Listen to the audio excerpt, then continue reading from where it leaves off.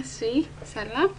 ይሄኛው ሌክቸር ወይ ትምህርት የተዘጋጀው አማርኛ ለሚናገሩ እና ኬሚስትሪ ክላስ ለሚወስዱ እንደ እንዲጠቅማቸው ከሆነ ተብሎ ነው introduction to chemistry ነው ይሄ like ገና ኬሚስትሪ ማጥናት እንጀምር ያሉት የመጀመሪያዎቹ ሌክቸሮች ናቸው so I'll start matter ማለት እንደምናየው ይሄ አንድ ነገር ቦታ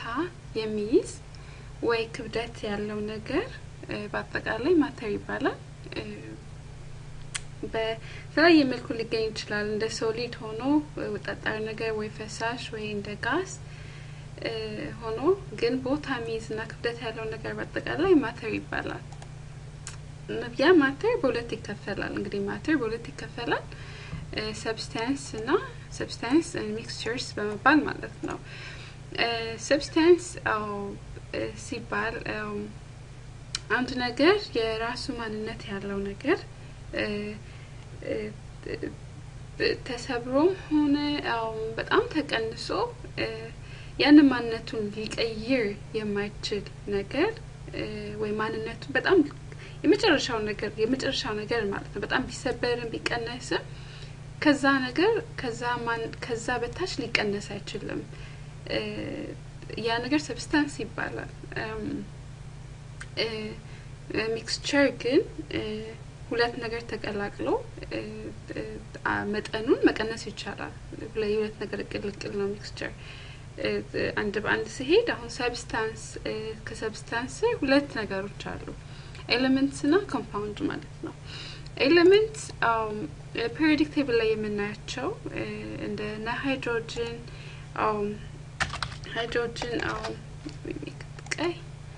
hydrogen or carbon or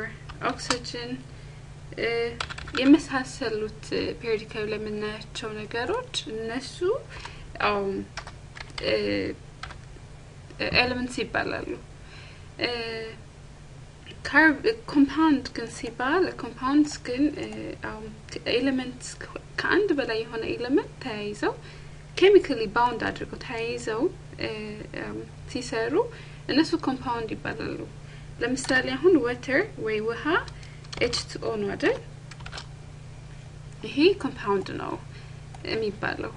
ሁለት ሃይድሮጅን ከአንድ ኦክሲጅን ጋር ተቀላቅሎ ይሄንን ሱፐርስክሪፕት ላድርግላችሁ ሁለት ሃይድሮጅን ተቀላቅሎ ከአንድ ኦክሲጅን ጋር ውሃ ይሰጥናል ማለት ነው ወይ ደግሞ ሶዲየም ሃይድሮክሳይድ ብል OH ይሄ ሶስት ነገር ተቀላቅሎ ነው የሚሰጠን ሶዲየም Na and O oxygen and hydrogen ሶስት ነገር ተቀላቅሎ ሶዲየም ሃይድሮክሳይድ ይሰጥናል ወይ ደግሞ ሶዲየም ክሎራይድ ብንል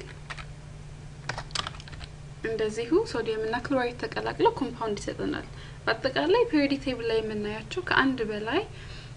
ተቀላቅለው ሌላ ራሱን የቻለ አንድ ማንነት ያለው ኬሚካል ሲሰጠን ኮምፓውንድ ይባላል ማለት ነው ሚክስቸር ቅልቅል ነው ሚክስቸር ቅልቅል ማለት ነው በአማርኛ ቲንጋርክሊ ቢተረጎም ከአንድ በላይ ሁለት ማንነት ያላቸው ነገር ወይ ሶስት ይሆናሉ ብቻ ከአንድ በላይ የራሳቸው ማንነት ያላቸው ነገሮች ሲቀላቀሉ ደግሞ ሚክስቸርስ ይባላሉ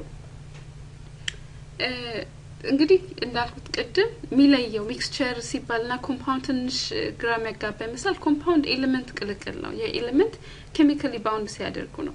እና ልንቀንሰው አንችልም አሁን ለምሳሌ ውሃ ምንም ትንሽ ውሃ ቢሆንም H2O ነው አይደለም የሚሆነው like ከዛ አንድን ሃይድሮጅን ልንቀንስለት አንችልም አንዱን ሃይድሮጅን አውጥተን አንድ H እና አንዱ O ቢሆን ወይ አንድ ሃይድሮጅን አንድ ኦክሲጅን ቢሆን ውሃ አይሆንም ከዛ በኋላ ማንነቱን ይቀይራል ስለዚህ ማንነቱን እንደያዝ እንዲሆን ድረስ ትንሿ እንትን መኖር አለበት ይሄ ሚክስቸር ላይ ግን ከሆነ ሁለት የራሳቸው ሊቻሉ ነገሮች ናቸው የሚቀላቀሉት መጠኑ መቀነስ ይችላል ወይ መጨመር ይችላል እንደተፈለገው አሁን ለምሳሌ ከሚክስቸር ስር ሁለት አይነት አሉ homogeneous mixture እና heterogeneous mixture ይባላል homogeneous mixture ማለት በአይናችን አይተን ወይ ኦብዘርቭ አድርገን የሁለቱን ቅልቅል የሁለት ነገሮች ተቀላቅለው ወይ ከዛ በላይ ተቀላቅለው ልዩነታቸውን ከተቀላቀሉ በኋላ ልዩነታቸውን በአይናችን አይተን መናገር ሳንችል ስንቀር ወይ ዩኒፎርም ሲሆን አቀላቀላቸው homogeneous ይባላል አሁን ለምሳሌ እንደ ኤግዛምፕል ለመውሰድ እንችላለን water እና and salt ብለን አሁን ብንወስድ ውሃና ጨው ሲቀላቀል አንዴ ጨው ከማማ በኋላ ቅልቅሉን አይተን ይሄ ነገር ጨው ነው ይሄ ደግሞ ውሃ ነው ብለን መለየት አንችልም አይደል ስለዚህ ይሄ homogeneous mixture ነው ይባላል በአጠቃላይ በደንብ ሚክስ አድርጎ በአይን ታይቶ አንዱ ምንድነው ብለን አይደንቲፋይ ማድረግ አንችልም ወይ መለየት አንችልም ማለት ነው ስለዚህ homogeneous ይባላል heterogeneous mixture ላይ ስንመጣ ግን ከተቀላቀለ በኋላ ነገሩ ግን ስቲል አይተን ይሄኛው እንደዚህ ነው ይሄኛው ደግሞ ይሄ ነው ብለን መናገር እንችላለን ለምሳሌ ይሄኛውን ስንወስድ I would say ውሃና water and oil አሁን ለምሳሌ ብንወስድ ውሃና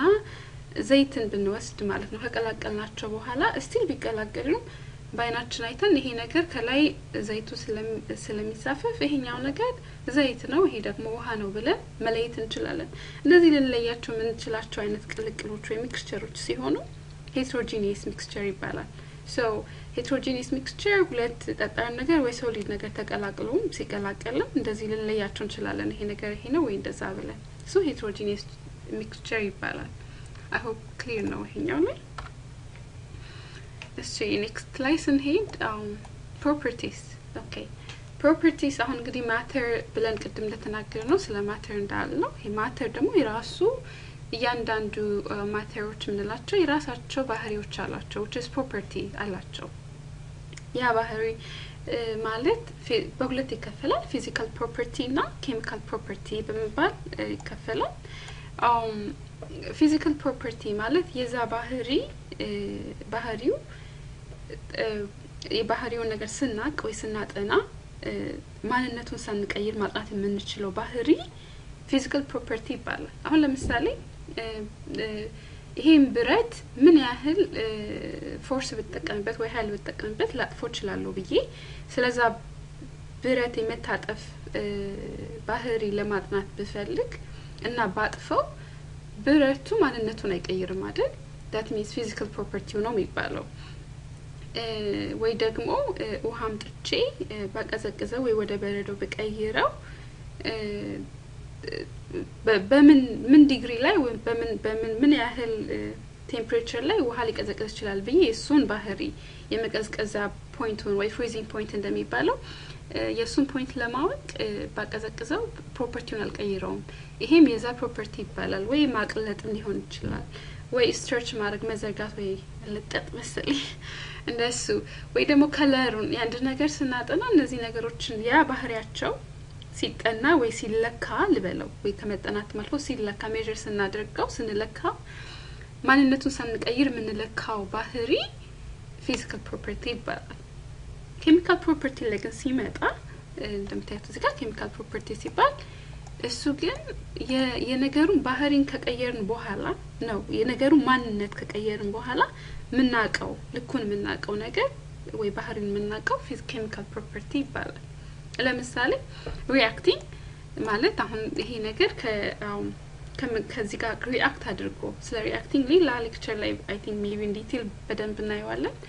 more ትልቅ ሰፋ ያለ ነገር ስለሆነ burning ወይ ማቃጠል ብለን መቃጠል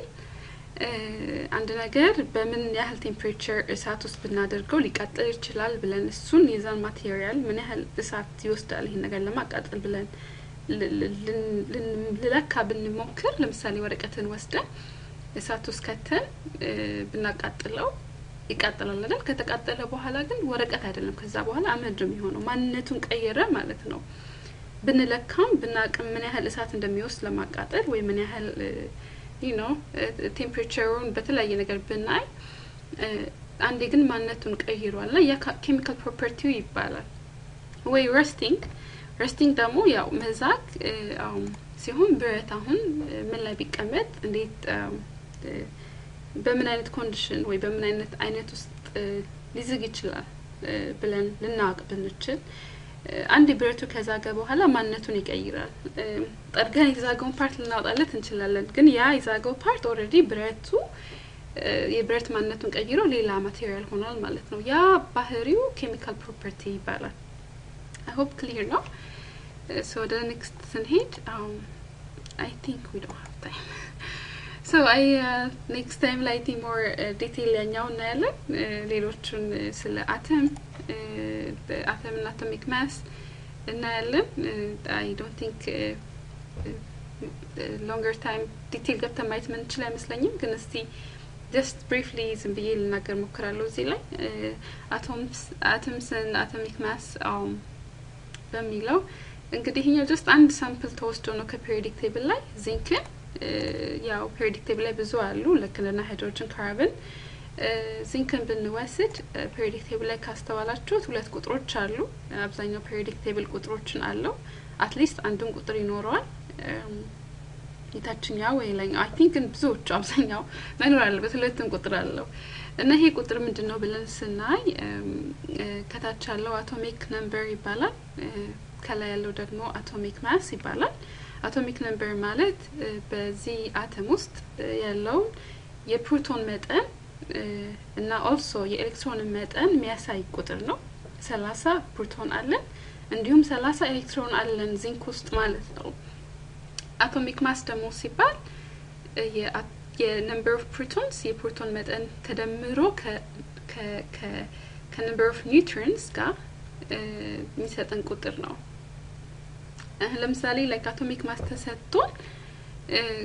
ኤግዛምፕል ላይ ብንወስደው ማለት ነው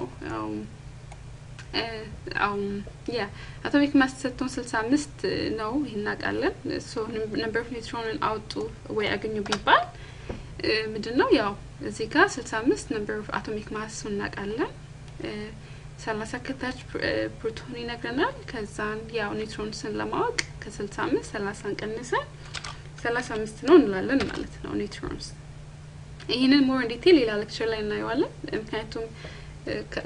ምንድነው ኤሌክትሮንስ ምንድነው ፕሮቶን ማለት ምንድነው ኒውትሮን የሚለውን ራሱ more ያስፈልጋል I think ሌላ ራሱ ይቻላል ሌክቸር I hope everything is clear if not እንግዲህ ናለን okay